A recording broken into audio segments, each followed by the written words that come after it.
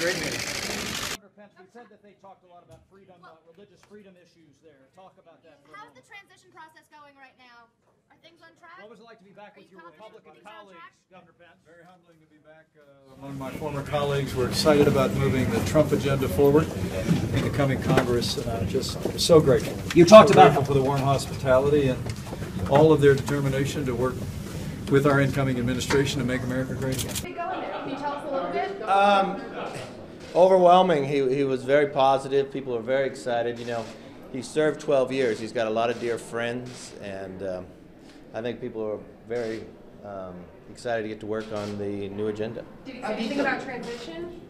He talked a little about his role in transition and others, but a lot of members there wanted to say hi again. They were excited about him being on the transition team, but more importantly, be able to serve and work with them and get this economy moving again. Start from day one. Anybody thrown any names for the cabinet?